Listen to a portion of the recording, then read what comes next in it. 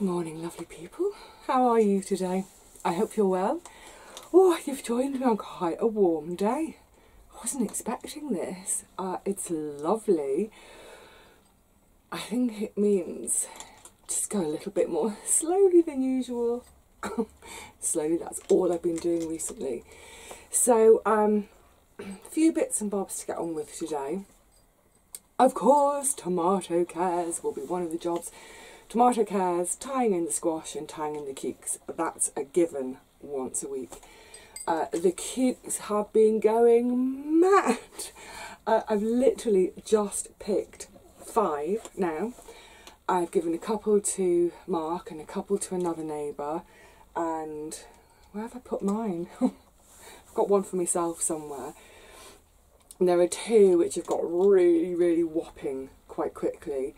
So I shall leave them be, and they are now earmarked as my seed savers because the plants they're on are beautiful, healthy looking plants.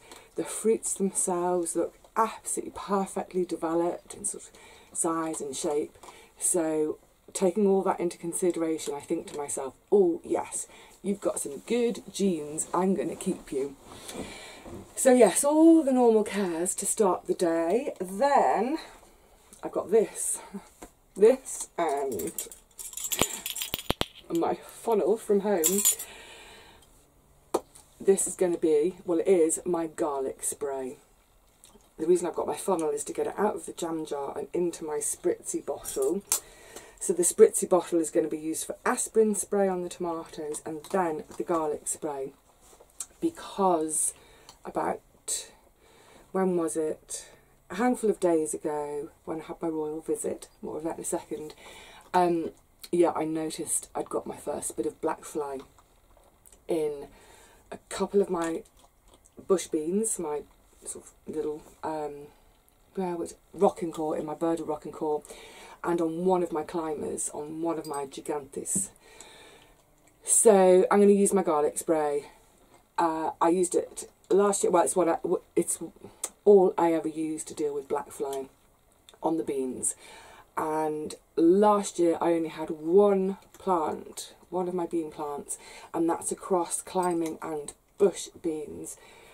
The minute I saw the black fly, I did a garlic spray, it dealt with it, and I didn't have it spread anywhere else. And now I know this year a lot of people have had a black fly nightmare. Loads of people, so loads of people on my site, other friends who garden, other YouTubers that I've seen have had an issue. So I feel like I've got off lightly, and I can't help but wonder, is that because I'm so late with everything this year? It's one of those things, isn't it? I was just saying to another friend how, you know, it seems like everywhere I look people are harvesting beans already and I'm not. And that's a bit like, ooh, but actually I think my garden is always later to come than everyone else's, partly because I do quite a lot of direct sowing, I don't bring things on in a greenhouse, what have you. But anyway, yes, that's the black fly situation, and I think, like I said, I think I've probably not had it quite as badly as other people, because by the time I was planting my beans, everyone else has dealt with their horrible infestations. So that's going to get sprayed. So, how I make it. Couldn't be more simple. Last night, before I went to bed, I just rough chopped, I think it was about 3 cloves of garlic, put them in a saucepan, covered them with hot water. It wasn't boiling, it was hot, and that just kind of allows all those beautiful oils out of the garlic, all that gorgeous stinkiness. Leave it with a lid on the pan overnight, leave it to cool, so it's really stinky. I mean, you're right, poppykins, it's a nice stink, it's a garlic stink. It's funny though, because I got up this morning, I went in the kitchen, and the smell of garlic made me start thinking about my supper already, made me hungry. Yeah, so then strained off, so it's perfectly cool. It's going to be sort of warm sun temperature because it is quite sunny out there. Poppy doesn't know where to go because the shed is still a little bit of chaos. So the last time you saw me down here was when I was having my tidying session. Oh, I did enjoy that. And then subsequent to that, I had my lovely visit from Richard and Paul for Paul's birthday. And you know, it's one of the great joys of having a garden, of having that little bit of outside space, especially, you know, for all of us who live in flats in cities where we don't have our own gardens. The joy of obviously being able to grow my own veggies, wonderful, but having a space to congregate with friends and just relax. Oh, it was wonderful. It's lovely. All those occasions, they build such lovely happy memories into the garden. It's gorgeous. So yeah, it was very much a sort of a homespun affair. I found some bunting tucked away in my shed that I'd forgotten about, so of course that got hung up. Grabbed a few extra spare tables, sort of joined tables together so that we could have, there were quite a few of us, and it meant that we could gather but socially distanced. Flowers from the garden to decorate the table. Everybody's chair had a nice blanket on it so that if it should turn chilly, no one need to feel the chill, everyone had a blanket. All the food was, obviously was homemade, mostly seasonal. I did a bean salad, which was using last year's beans, so chickpeas, it was the last of my chickpeas, some cocoa sophie. I did a broad bean, potato and red onion salad, because obviously that's what's available at the moment. Mark made a beautiful, oh so yummy, quiche that was new potatoes and rocket, and then Mon made a beautiful birthday cake. It was a lemon cake, but the icing and the sort of the filling in the middle was, well, there were black currants in it, and I think what she'd done was make a sort of coulis to begin with from the black currants, and then it wasn't like a butter icing, it was almost like a butter icing, had golden syrup in it, it was beautiful, it was all combined, so this sort of shocking pink icing, pinky purple, oh it was so good. Yeah, and that was it. It was a very simple, happy affair, just basically hanging out with beautiful people on a beautiful day, in a beautiful setting, and aren't we lucky to have that? Oh, yes, bliss. Right, is it time to... Can you hear this one? Purring away. Oh yeah, just before I go into the garden, sorry, I didn't mean to whittle on so long, but it was something I was thinking about the other day after I'd used my slug defence stuff, which turns out it's calcium silicate, which is the same thing that goes in litter boxes. I hope you haven't been using that as a litter tray. I haven't checked yet. So I was talking about it being wildlife friendly, and at the time I was saying that's not quite right because it's not exactly friendly. So I think it is quite important to differentiate between wildlife friendly and wildlife safe, and that's the difference. So that slug defence barrier is wildlife safe. In other words, it's not going to harm wildlife. The difference between safe and friendly, of course, if something's wildlife friendly, you know, that should mean things like thinking about providing food, providing habitat, providing shelter, providing nest building materials. That's friendly. It's friendly when it's actively sort of encouraging and promoting and supporting wildlife. Whereas wildlife safe, well, it's not going to do anything for the wildlife, but it's not going to harm the wildlife. So there we go. So we need to be thinking wildlife friendly as much as we can. Right, where should we start? I think let's go and get this spray applied. I'll show you my yucky black fly. So this is my Gigantes that has had, it's got quite a lot on there. Now, you're not going to be able to tell because we're quite close, but this Gigantes is a foot, maybe a foot high. The rest of them on this little section, so these were all planted at the same time. The ones on the other poles they're up to the top and they're running along the top of the poles now. So this is one of the issues with the black fly. It saps all the strength from the plant. You know, hopefully if you catch it in time, and if the plant is big enough anyway, then hopefully there's enough of the plant there for it to recover. But yeah, you can see how massively stunted this one is.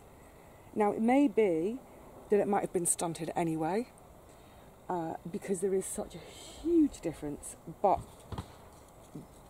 almost without doubt the black fly will have contributed to that.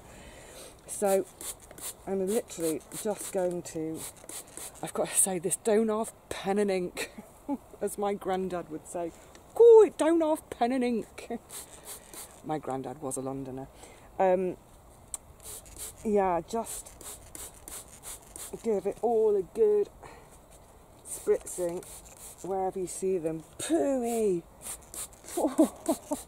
Of course, I managed to spill some on my hands as well, so yeah, I stink of garlic too. There are worse things to smell of, aren't there? Okay, so that's the Gigantes. Now, when I noticed this the other day, I had a quick look around, and it looks like the rest of the climbers were okay. But what I will do is I'll go now and check everything really thoroughly, get this sprayed on, get these black fly nipped in the bud, as it were. Let me show you over in the rock and core where it's looking quite nasty. I'm hoping you can see on here, they like to start in the top, in the juicy sort of growing tips, but then they'll very quickly colonise the whole plant. And as I was mentioning with the Gigantes, this is going to sap the strength out of it and really stunt the bean growth. Oh, I'm really spraying myself. Now, while you're doing this, you could also at the same time sort of run your thumb and finger up and down to sort of squish, move them off. I'm just going to spray for now. So my beans are ready dressed with a nice garlic dressing. Now that I'm down here, oh, I've just seen a ladybird, good girl. Now that I'm down here, I'm seeing my first few are ready to pick, I think. Let's have a look. Indeed, I have my first few ready. Now, you can see at this stage, if I turn it sideways, can you make that out? The beans are barely formed in the pods, but this is a bean that I eat for the pod rather than the bean. So at this stage, oh my goodness, it's going to be so beautiful, so tender. Oh yes, oh my goodness, I'm so happy. A little handful on this plant, so I'll probably have those 4 off, and that one I'll leave to develop a bit more. But this is the perfect stage to get them at. Don't let them develop too much more, because as the beans get fatter and fatter in the pod's going to get tougher and tougher. It gets to a stage where it's so tough, you just want to have the beans out instead. But yes, I'm delighted to have my first little pick of beans today. Oh, what a happy place. So another lovely little job for me to do today. Now that I've been around all my beans to check for black fly, that's kind of pretty much it, give them all a good squirt, is where some of them have finally got to the tops of their poles and I've trained them along the middle. I can now start to pinch out, oops, you need to come around this way, pinch out their growing tips, because I don't want them to get way taller because I won't be able to pick. That's one thing. But also, by pinching them out now, hopefully that will encourage some more side shoots. If I get some more side shoots, I might get some more flower trusses, and we all know what flower trusses bring. So yes, I've just pinched back to a leaf.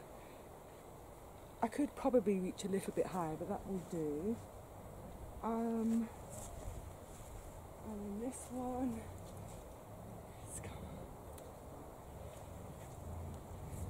some have obviously got there much more quickly than others. Generally the gigantes always romp away. So hopefully over the next few weeks the Trail of Tears will catch up too. It's funny, I'm coming to you, this is just the end of July. I think it'll be August by the time you see this, only 1st or 2nd of August.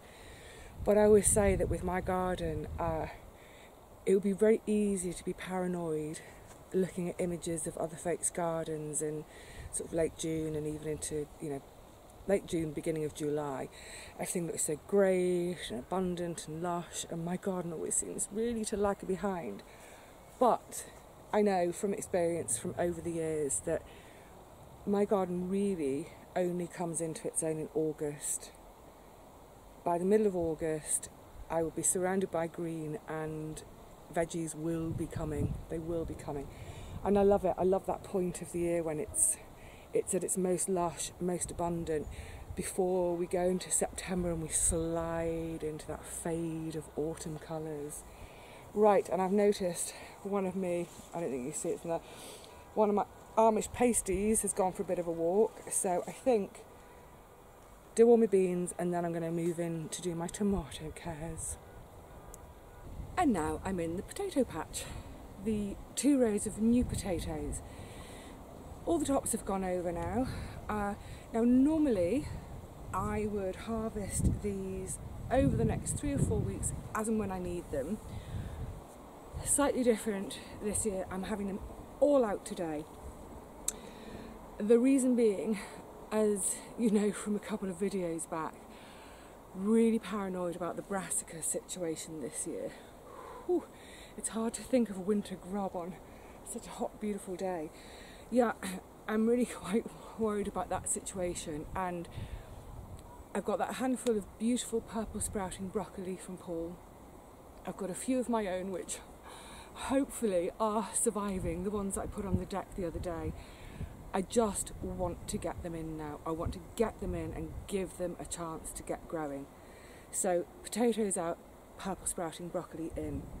Now, where I got my 2 rows of spuds, in the trench in the middle, all summer where I've had things that I've started in pots that haven't germinated, so various trays of brassicas or beans that have germinated and then been decimated.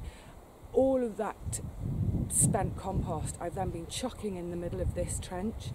I also chucked in here all the compost, both the bought and the communal compost from the potatoes in the grow bag. That's also in this trench here. So that now as I'm digging my spuds out, that's going to get incorporated a bit. I mentioned as well there's a couple of bits of bindweed in here, so I've got my trash bucket. Yeah, I tend to use this bucket for gathering glass, rocks and the weeds that I don't want to put in my compost, so they'll come out at the same time. I then also have I've retained a couple of bags of compost so that once this is all planted up, give it a really good watering. I'm going to use some more compost on the top as a mulch, and I might even see today if there's anything in my compost bin ready to use as a mulch today. If not, not to worry, because that compost bin stuff can then go into my 2 onion beds when the onions come out. So, let's go looking for treasure. I didn't wear the right shoes today because I'd forgotten that this was the plan. Anyway, not to matter, not to worry. Gosh, this ground is baked hard and dry.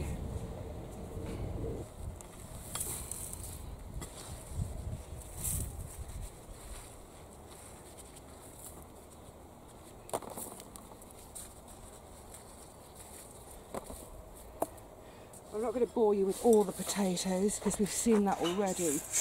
But, for example, this bindweed. There's another bit there.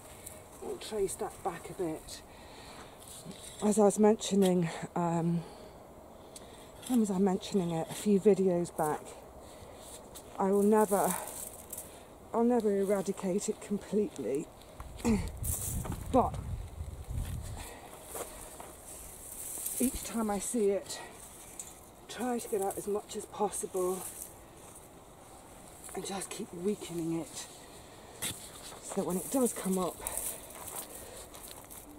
hopefully it's less strong than my plants. Oh, I'm going to be to Australia before I get this one out. Yeah, let me get on with this because it's going to be, I think it's going to be another Huffy Puffy Grunty one. Crikey, that was hard work getting those spuds out. I've had a slight change of plan with that bed today.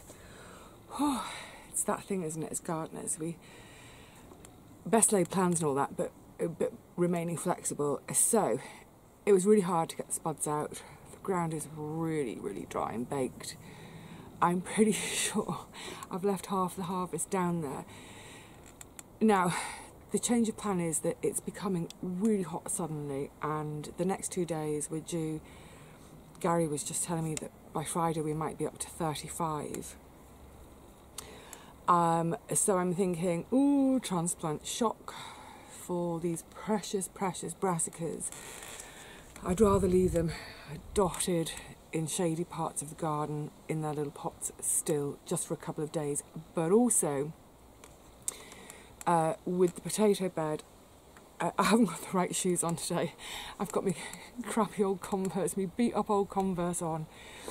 I need to come back in my sturdy garden shoes, and I need to fork over the whole bed again properly to look, A, because I don't want to miss the random spuds in terms of me having them to eat, and B, I don't really want them in that bed, which next year will be the celery bed. I don't want them random potatoes popping up and getting in the way of my celery and hopefully fennel next year. Yes, so I'm going to hold off on doing that for a couple of days, let the worst of this heat pass, then come back, give that bed another fork through, whilst I might do it today actually. No. Yes, no, we're not due any rain. This is part of the planning problem. What I will do is I'll give it a really good dressing now of the little chicken pellets. And when I do my watering shortly, I'll give that bed a really good soak just to melt the chicken pellets. And then when I do fork it through in a couple of days, that'll help to incorporate the chicken manure prior to planting the brassicas. But I have got it's heavy. I've got a really nice harvest. I mean, there's such this. I'm thinking now in terms of neonates. That's 2 neonates. That's 7.5, 8 kilos there. What's that in poundage? 14 pounds. Yeah, it's 2 neonates. This will easily keep me going through August and September. By the time these are finished, I can start having the first of my main crops out. And I've just remembered something. You won't remember this probably, but when I planted the main crops right on the end of the row,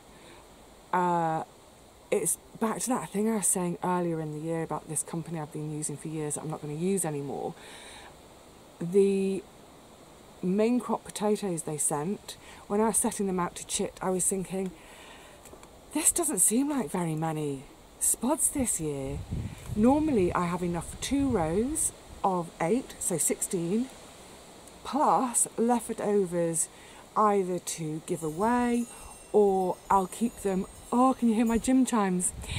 I'll keep, say, I mean, it's in the past, I'm sure it's been sort of 24, 25 seed spuds I've had. I chip them, leave them in the shed, get all of them planted, give a few away, invariably there's 1 or 2 left over, which means then a few weeks later, if one of the ones I've planted shows no signs of coming up, I plant it anyway. Back to what I was saying that I've just remembered for today. This year there were only 15. I can't remember whether I've got a row of 8 and 7 or a row of 7 and 6. Either way, when I did the mains, there was space at the end. I had one little space. So I put a new potato. I put one of my annuals, my gorgeous, gorgeous annuals. So I might pop over there and have that out now as well. Actually, no, it's not in the way. What am I talking about? Leave it, Vivi. So yeah, what was that? I had the annuals. I had 2 rows of 8, so that was 16. The spare, 17, and then the 2 spare that went in the grow bag, it's 18, 19. It's not a lot, is it? When you, oh, excuse me, I'm going to sneeze. Oh, excuse me. Oh, chew. That's the sun. It's so bright, it's making me sneeze. Anyway, yeah, I'm delighted. I'm absolutely delighted with those. They're beautiful. I mean, they're such, oh, not raw. So it's one of those things, isn't it? I don't always have the biggest harvest, the most pretty harvest, the best harvest. I don't care. You know, I don't care what my harvest looks like in comparison to someone else. I'm not that other person, I'm me. I grow my stuff to eat. All I'm interested in is, can I grow enough to keep me going for the whole year? And I do. Also today I've had a little pick. Well, Lord, the first of my Bear Du Rock and Core. I mean, it's just a little handful. Let me show you. Just a handful. That's all. But that's just from 2 bushes. This is just the beginning. They will start coming like mad now. And what's great this year, because there was a whole row that I forgot to sow, I was thinking, these are taking a long time to come up. I hadn't sown a whole row, so I sowed a whole nother row, plus plugged a couple of gaps with seeds about 4 weeks after my initial sowing, which means I'll have a nice succession this year as well.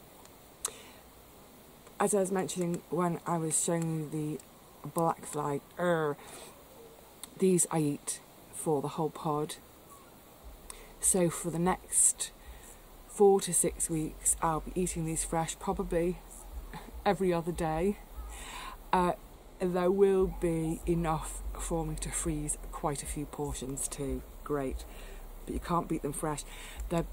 I'm always going on about they've got this beautiful waxiness to them, gorgeous, and actually they go really beautifully with the Anya. Obviously with our new potatoes, our salad potatoes, we want that waxiness. We want them to hold that waxiness for our salads. Or if you're having, you know, whether you're having them as a hot salad or a cold salad, beautiful. This Bear Du Rock and Core waxiness really complements them.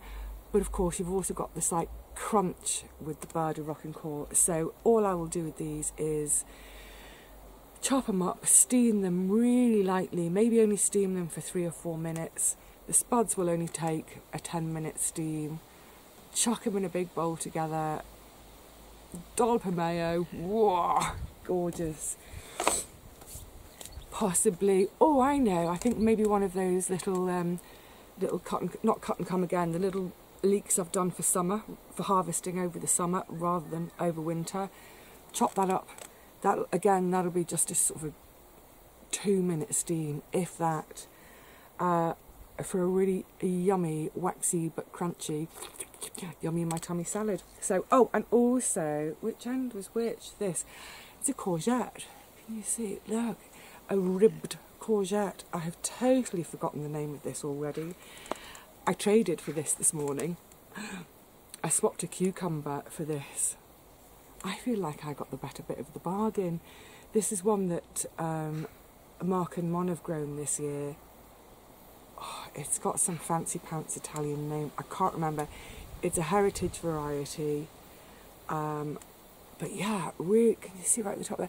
Really quite deeply ribbed. I mean, it looks somewhere between a squash, a marrow, and a courgette, doesn't it? But apparently they taste very much of courgette.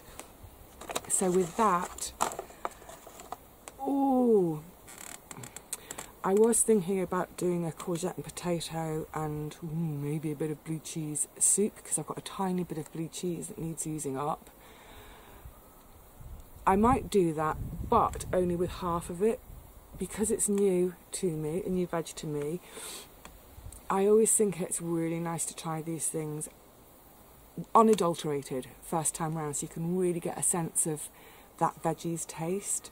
So, I'm not sure how I'll do this. Yeah, I might reserve half of it for sampling, and with the half for sampling, I'll try some of it just steamed. I'll try a couple of slices sautéed, just a little drop of olive oil. I might try a couple of slices. If I do, I don't think I'm going to have the oven on this week, but if I was going to have the oven on, it's one of those things where I might try and roast a couple of bits as well. I think that's a really canny thing to do whenever you're trying a new veg. Try it on its own in all sorts of different ways. Oh, was that a honeybee? I don't know whether it was a honeybee or a wasp. So small. Yeah, try things, steamed, fried, roasted, baked, however you want to put it, grilled. What do you call it in America? Grilling, broiling. Is that what you call it? Anyway, you know what I mean. Try it on its own in a variety of ways. You might find that you don't like that vegetable at all. So, if you want to try new veg and you've got a friend growing it, ask them really nicely if you could just have one bean or one spud or whatever to try. Try it in a few ways on its own. See which way best suits you in terms of the texture. Are you someone who still likes a bit of crunch? Do you like things really soft and creamy and mushy? And also having it on its own, you get a really good sense of its own taste, and then you can start to think about the other veg you could combine it with, because you know how your other veg taste already. Yay! So, right, what's next? I think just a bit of a sit for a minute. Getting those spuds out surprised me. Oh my goodness. I feel at the moment like I do in March each year. The big work in the garden starts after a sort of winter of hibernation, and you don't feel garden fit. It's the end of July, I still don't feel garden fit, for goodness sakes. Oh, I'm going to have to do something about that. Yes, never mind. Totally waffling now. I am going to go and do a bit of tinkering, get stuck in with the tomatoes, squash, everything needs doing and seeing to. So I'm going to do that, then a jolly good water, and then think about making the next list for the next time I'm here. I was, just to say, it's supposed to be a quickie today, I was thinking about doing some reseeding today. So I've got some salad leaves that have gone to seed. They need to come out and I want to reseed. Got a couple of gaps in, say, the parsnip bed. I want to do some seeding there. The perpetual spinach is looking great, so I'm thinking, yeah, let's do loads of perpetual spinach dotted around the place. And then the other thing I was going to do, one last go, carrots. So right in the top bed, under the lily, next to where I've got the cauliflowers and the kale, there's that little strip that had lentils in, which I reseeded with salads. They're not doing anything. It's just been too dry and too hot. What I'm thinking is trying the carrots again there, but putting them in the shade tunnel. And because we are going to be so hot and dry in the next few days, I'm going to have to come to water pretty much every day anyway. Not necessarily for the whole garden, but where I've still got a few things in pots, like the brassicas, like the newly seeded trays of fennel and brassicas, etc. So if I'm going to have to be here to water those bits anyway, give the carrots a go and keep them watered, I might do. I'll keep you posted if I do. Right, on that note, that's more than enough. I need to just sit back for a few minutes. So until I see you next time, What's going to be the next time?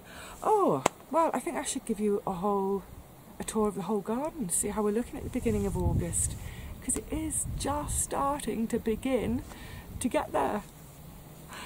Oh, and my first tomato is turning red. Until then, please look after yourselves, look after each other. Enjoy this beautiful weather if you've got it, but don't go too mad in it because it is really quite warm. See you soon.